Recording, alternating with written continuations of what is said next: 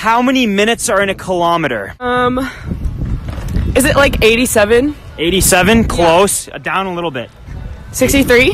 85. 85? 85 is correct! High five. Hell yes.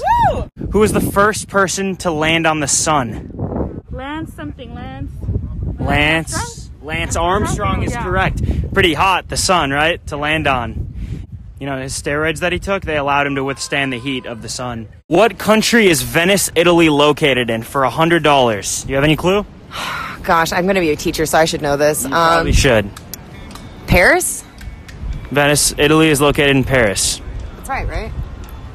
That is correct. There you go. Oh, yeah. Thank you so much for participating. Yeah. Today I'm asking people, what is the smallest country in the world? Any clue? Paris? Paris? Okay, good. But which Paris? The one in Vegas or the one in Italy? You guys know? Italy, yeah. Yep. Italy, they're correct. Wow, Americans are so intelligent. Where is Madagascar located on a map? Germany? Like Germany, like over there? Germany? No, like Germany over there. Over here? Yeah. You 100% sure? I'm pretty positive, yeah. Wrong! Where is Queen Elizabeth from?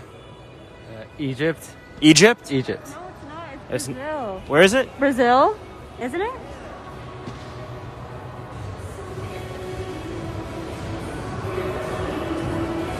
What is the biggest city in the world?